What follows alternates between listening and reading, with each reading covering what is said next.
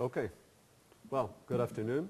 I believe I'm the last talker in this course. Is this? No? Another one? Okay. Well, anyways, Professor Pierre is not here, but I wanted to thank him anyway for having me here. And Professor Pierre said yesterday he wished for him to have a class talking about where science meets entrepreneurship. And I would like to identify with that. Some of the tips you got in the past week are things that I would love to hear before I started my entrepreneurial life. So I hope that those of you that are considering pursuing an entrepreneurial life will find this course beneficial, and those that think they won't and might end up in the business world will remember these lectures as well. Anyways, before starting, I'll say a few words about myself. I'm a scientist that crossed the lines to the borders of entrepreneurship. I'm a biologist, graduated from the Weizmann Institute of Science. 4 years ago, I founded a company called Vecoy Nanomedicines, and I would like to tell you my story. And first, let's start with something a bit provocative. So let's talk about risks. Actually, let's talk about the incredibly dystopic, catastrophic risks that might destroy this our civilization. So how may humanity perish? What do you think? Is it an ice age or global heating? Maybe you're envisioning a nuclear catastrophe of some sort, or maybe a rock falling from the skies. Well, all these are plausible scenarios, but there is one which is very plausible, and not every day we're giving a serious thought to it. So I would like to take you to a real event that happened less than 100 years ago. The occurrence is the Spanish flu pandemic of 1918, 1919. So these years are mostly known for being the days of World War I. World War I was a catastrophic event. About 19 million people perished in just 4 years. However, less publicized is that in the same time the Spanish flu took place, and 25 million people died within 25 weeks. Moreover, 40 to 100 million people died within 2 years. So this is much more than all the casualties from all sides from the World War II. A quarter of the US population was sick. Entire cities was wiped out globe-wide, and 3 to 5% of the world population perished. Now, you may recall the avian flu pandemic and the alarm we had in the world. Why was that so alarming? It's just a bird sickness, right? Just a bird pathogen. Wrong. This bird pathogen was alarmingly similar to the Spanish flu pandemic. So this strain, if it just mutate a bit further, might be yet again the Spanish flu. Aren't we better off 100 years from the Spanish flu if such a thing would happen again? No, actually we're worse off, because now with a more dense population worldwide and international flights going everywhere, it's completely impossible to contain an outbreak like that. So the death toll of a new Spanish flu would not be in the million people, but probably in the billion people rate. We wouldn't want to get to these scenarios. So don't take it from me. Take it from Nobel Prize laureate Joshua Lederberg, who said that the biggest single threat to man's continuous dominance on this planet is the virus. A virus. Okay. So let's look at what a few viruses that we know of. HIV is a virus. Influenza, dengue fever, hepatitis B, hepatitis C, polio, papilloma, rabies, even biowarfare agents like Ebola and smallpox, all viruses.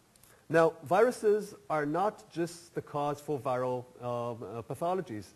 Viruses are also indirectly the cause for many other types of pathologies that usually we don't associate with them, like cancer.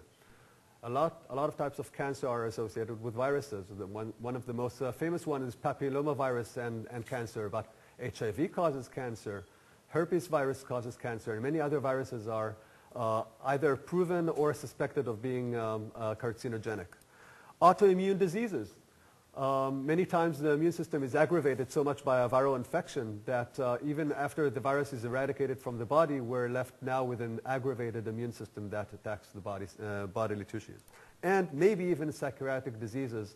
And there's a few evidence that microorganisms in general and viruses included are the cause for psychiatric diseases. And maybe in the future we'll find out that maybe something like the anxiety or depression, which are plagues in the Western world, are microorganism diseases.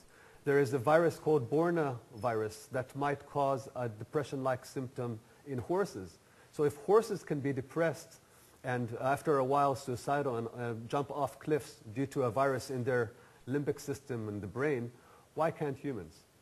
So obviously with such a big problem, we must have something good in our arsenal, right? So we're going to the doctor and we're saying we're feeling bad, and the doctor says you've got a virus and you should probably get some chicken soup. So chicken soup today is maybe the standard care for viral infection. And it's quite absurd because this, as I showed you, is one of our biggest threats to mankind. So is this the only thing that we can do with viruses? Well, no, we do have some weapons in our arsenal. One is vaccines. Vaccine is a wonderful thing to have. If you can get a vaccine that actually works against a virus, that's the best case scenario. It's a prophylactic, of course. You need to give it to a healthy person before infection has already started. And there is only a handful of vaccines, and even a subset of that is a really good vaccine, a vaccine that will give you a lifetime protection. Most vaccines, such as the flu vaccines, are not really good vaccines. You need to get a shot every year, and even then you're not getting a full protection. So what happens if you're already sick with the virus? Then usually there is nothing to do. In a very small number of viruses, we do have a few cocktail drugs. And I put this cocktail glass here like it's a cocktail. It sounds like a fun thing to have, but actually these are very toxic drugs with adverse effects. Basically, these are enzymatic inhibitors, viral enzyme inhibitors that inhibit the virus enzymes within the infected cell. Now, this is a bit too late because if the virus is already inside the cell, damage is already done. We need, and this is a damage control approach more than anything else. So this schematic here describes any viral infection, really. You see the viruses are very elaborate nanostructures. Actually, the most complex nanotechnology in the world is not man-made. It's nature-made, and that's viruses. They're about 100 nanometers in size. The very small ones are 20 nanometers. They enter into cells, hijack their machinery, turn the cell into a virus factory, and then bud out in the millions, maybe in the billions, and start again. The perfect parasite. Now, having all this in mind, I would like to tell you about Vecoy Nanomedicines, which I've started 4 years ago. So Vecoy is not just the name of the technology, the name of the company, it's also the name of the technology. Vecoy stands for virus decoy, which is what we're doing. We're creating traps. So what does it mean? Same as if you had a mouse in your house, you would use a mouse trap. We're using virus traps. These are nanostructures, nanospheres or microspheres, depending how we construct them, that have the ability to absorb viruses in the bloodstream of patients before these viruses entered into cells. Let's look at how this works. And here are a few figures from our patent application. And I could tell you that a year ago I would probably wouldn't have shown this slide because it was still confidential, so you're among the first to see it. And what you can see here is this nanostructure is not your regular nanoparticle. We're not talking about a gold bead or some other type of nano bead that is surrounded by a conjugate. This is a two-layered system. The outer layer is porous lattice. You can see it over, can we, okay. You can see this buckyball here. It doesn't have to be a buckyball. It can come up in all kinds of shapes. The common thing is it has pores. These pores are large enough for viruses to diffuse very readily through them. And the outer cage is also decorated by moieties that give it a longer circulation time. Say polyethylene glycol, which you have heard before. PEG could be uronic acid and other types of moieties known to the pharmaceutical world. The inner structure could be this bead here, and this is decorated by conjugates. In this picture here, it's antibodies, but it doesn't have to be antibodies. It could be aptamers, ligands, and different types of materials that the virus interacts with. This cartoon here would probably tell the story even better. So what you're seeing here is the Vecoy construct, and this is a virus. And just for you to get a scale, this is a red blood cell. So this entire Vecoy construct is much smaller than a human cell. So what happens? In this magnification here, you can see the virus approaches the Vecoy particle, crosses through the outer layer, and then meets the inner layer and is both bound and, if we choose to, broken into debris. So this is a brand new idea, a brand new way to treat viral infections. But it's not just an idea. It's actually science in the making. So I would like to take you to a short stroll to our laboratory. We're doing a collaboration work with the Bar-Ilan University in Israel. And is there any chance to dim the lights and then we can see better the slides? No. Okay. So trust me, if you don't see something, ask. And trust me in what I do describe. What you're seeing here is our particles. This is SEM footage. And these are traps. So the scale here says 4 microns, meaning that everything you're seeing here is smaller than a human cell. These particles have the ability to absorb viruses. And here are a few more pictures of these. No, actually the other way around. But thank you for trying. Oh, that's good. I don't mind closing all the lights. Whoever wants to take a nap, that's okay by me. So, oh, perfect. Thank you. I'm going to take a nap now. So, great. So what you can see is these are quite unique structures, and they're also very beautiful. They're like microscopic corals. Oh, okay. Okay. So, one point that I want you to bear in mind that these particles are made from, we can make them from many different types of materials, and we're not just saving this as a potential. We actually did that, and we explored different types of materials, sizes and shapes of this notion. So in the previous slide, we used polystyrene. This is quite a funky material that I wanted to share with you as well. This buckyball is made from DNA.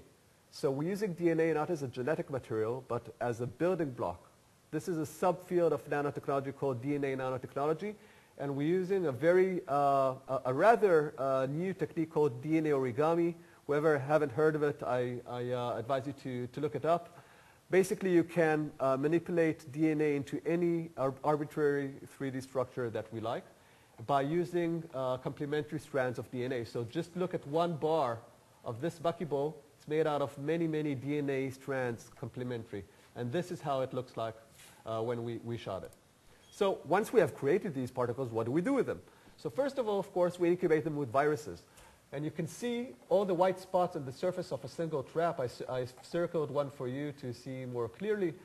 And what you can see in this picture is tens of viruses interacting with the trap. What you're not seeing in this picture is that there are already thousands, potentially hundreds of thousands of viruses already inside the hollow sphere. Here are a few more pictures of these traps capturing viruses. And even though now I'm covered with, overflowed with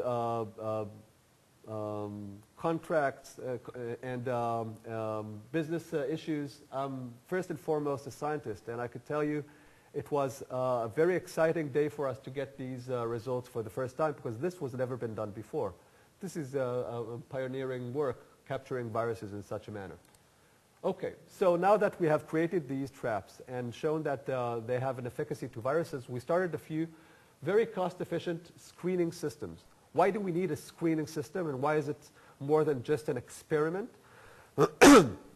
As I said, we are making these traps for many different types of constructs, from different types of materials, different sizes, different shapes. And we want to screen all the space and see what works best for us. And we want to do it in a very cost-efficient way because we are a startup. And startups have a lot of energy and passion, and they're not as abundant with cash. So we need to be very cash efficient. So what we did here is a very simple experiment. On the left, you can see happy, healthy-looking cells. These cells are the way cells should look like. The cells in the middle are not as happy and healthy. They're actually sick, dying, and most of them already died. This is because we incubated them with viruses. The viruses are too small to see in this light microscopy, but you can see that their morphology is quite different than the ones on the left.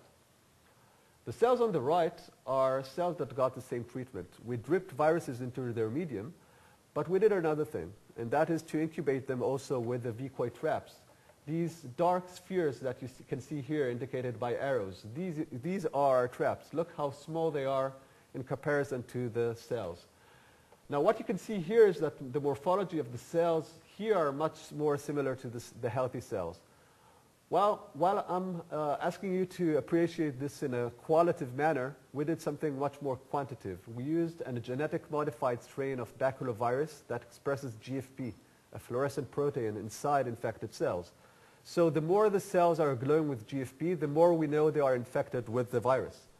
And these are typical results. What you can see here is the fluorescence of cells. So taking you into that very clear, very fast, the colors are just replicates. We did every experiment 3 times, and we screened for 8 different types of Vecoys in this experiment here. What we want to see is bars as low as possible, because low bars mean low fluorescence, low fluorescence mean low infection. This is the control, meaning cells that are 100% infected. Anything above 100% is just noise. That will give you a sense of how noisy our system is. And look how good, how well number 5 and number 8 performed. They lowered the viral infection remarkably. Number 3, on contrast, didn't do such a well job, and this is how we actually work. We screen, we see what works well, we perfect on that, we give it a new name, and we start all over again. And after doing consecutive rounds of these perfection iterations, we managed to lower the viral load by 97%, which is much more than we expected to get in this level here. So being very happy with this initial in vitro results, we moved into in vivo. And we used quite an unorthodox in vivo system of insects, namely cockroaches. So why cockroaches? Cockroaches are very far from humans. Why would we want to do something like that? Well, first of all, as I said, we are a startup, and cockroaches are cheaper than mice. And this is important. It's not just a joke. I'm very happy with this decision because since we decided to go with insects, we could get many more data points that if we could go into mice. And this is an important take-home for you from this talk. If you get a chance to have a very cheap system, even if it's not as good as the more expensive, go for the cheap because it's not just saving time, it's creating more data. Now, we decided to go on cockroaches after we defined exactly what the question is. And the question at this point was not if we can cure people. Of course we want to cure people. The question is, can we capture viruses inside a living organism? Once we defined that that question is actually to prove the concept, show that this has actually a chance, a fighting chance in any organism, then choosing any organism, even an insect, makes a lot of sense. So what we did here is we injected cockroaches with viruses. Here you can see a roach getting a shot. And we, after infecting them, if we just leave them be, after 2 days their hemolymph, their equivalent of blood, starts to glow with GFP. Now if we inject them also with our traps, then again we can see a remarkable reduction in the fluorescence, meaning we capture viruses in their bloodstream. Again, the same rationale. The higher the bars are, the more infected they are. These are control, meaning 100% of infection. These are uninfected, meaning this is 0 really. And you can see again the same results. Number 8 did very well. It's the same number 8 from the last slide. Number 4 and number 1 did also very well. Remember how poorly number 3 did? It's again the least performing Vecoy, but then again, better than no treatment at all. So this is taking us to the next level. We created more value now.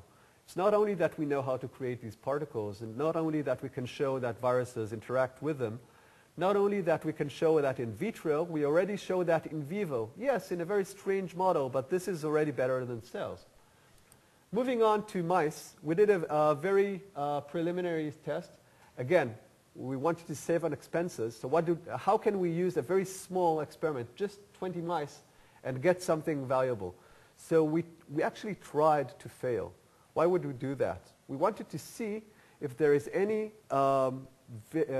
red flag toxicity that we should be concerned of. So we used the largest type of traps that we have, the ones that might have some kind of a size-related toxicity. And we didn't decorate it at all with PEG, meaning we wanted the immune system to see it if it can and pick it up. We shot these particles into healthy mice just to see if there is any morbidity or mortality associated with it in elevated doses. And what you can see here is even that after 7 days of spike, 100% of survival and no morbidity. So this told us that even though there is a lot of work still to be done in rodents, there is not something extremely concerning like the mice dropping dead after an hour. Okay? Moreover, we have created a computer model that enables us in silico to perform thousands of computer analyses where we are changing in the back end tens of parameters, the number of cells, the number of viruses, the affinity, the number of traps, how many viruses could be engulfed, encapsulated inside a trap before it's filled. And all these we play. We actually give a scenario and see what happens. So let's see if it works on this computer here. It looks something like.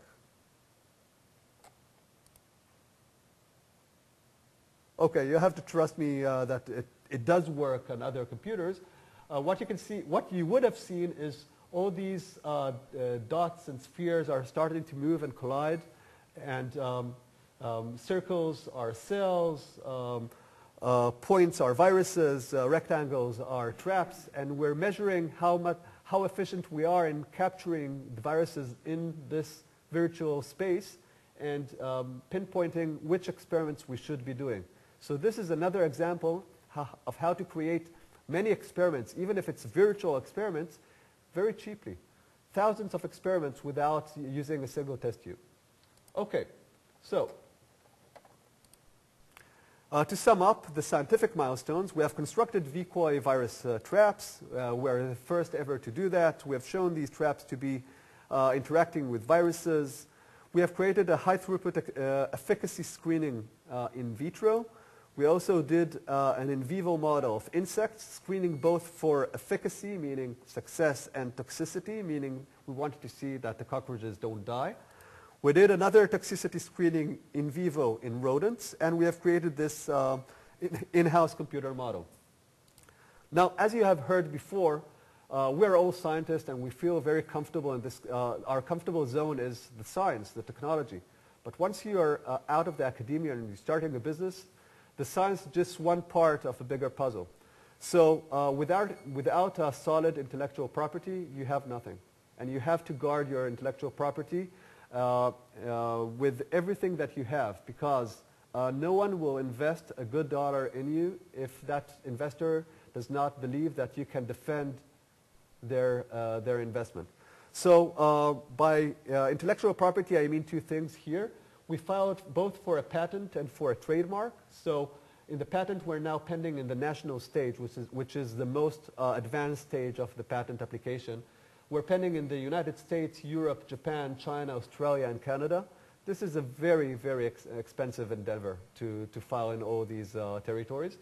We've also got the rights for the Vecoy name. So now Vecoy Nanomedicines could officially say Vecoy is a property of the company and no one else can use this name.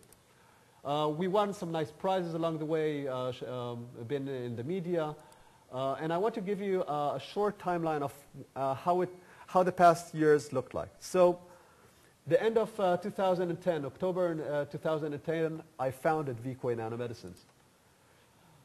We've secured 3 seed investments. Seed investment is up to $1 million.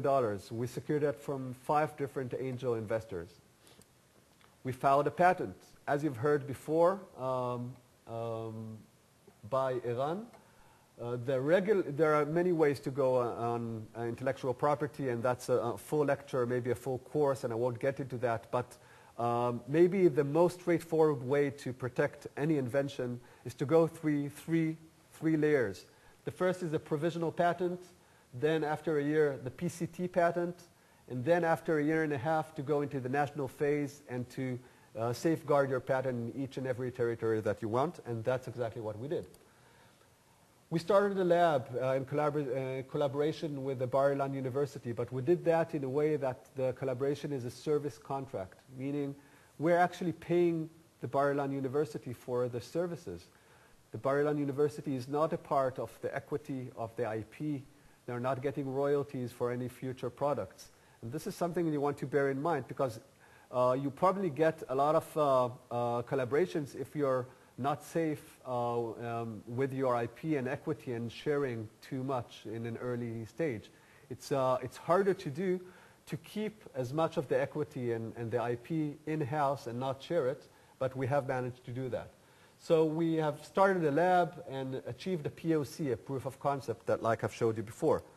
We're now in the process of fundraising a round A investment. A round A is up to, say, $5 million, up to $7 million is still round A.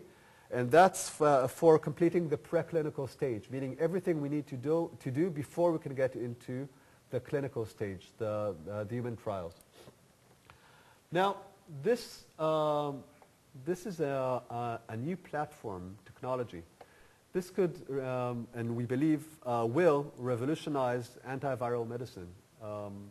It could be used in many, many different applications. So here are a few. Human healthcare, of course, HIV, hepatitis B, hepatitis C, dengue fever is a big concern. But animals get viruses just like people. So foot and mouth disease virus, Newcastle, avian flu, all these are the nightmares of farmers. We have struck a licensing agreement with a company called Enzutic that licensed our Vecoy technology to treat viral infections in lobsters and shrimps that get viruses just like the rest of us. Now, this doesn't have to be therapeutic. It could be also purification. Blood products are contaminated with viruses. Today, there's no way to completely eradicate viruses from blood products, from plasma. How about treating blood products with Vecoys and then taking out the Vecoys from the blood product before it's administered to the patient? This is much easier to do because then most of the issues of toxicity, immunogenicity, clearance are completely irrelevant. We just need to show that we're able to capture the viruses efficaciously from the blood product and then eradicate it from the blood product before it enters into the patient. And the fourth application is a bit different. Notice that these 3 applications are using the Vecoy technology for a contaminated entity. It could be an infected person, infected animal, a contaminated blood product. But this could be also used as a short-term prophylactics. And I don't mean a vaccine, but say you have an intelligence. Say it could be a military intelligence that a biowarfare agent like Ebola is about to be deployed on general population or troops. You can now shoot Vecoys to healthy people and have them have a short line of defense against this virus. Or maybe it's flu season and you want to get a Vecoy shot to help you get over a flu infection before it even started. So I hope I gave you a glimpse into what Vecoy technology could do.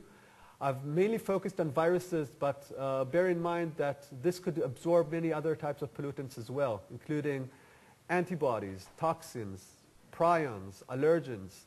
So while this platform in this slide here looks large, it's even much larger than I've got into. So to conclude, this is our present, it was our past, but it certainly doesn't have to be our future. Thank you.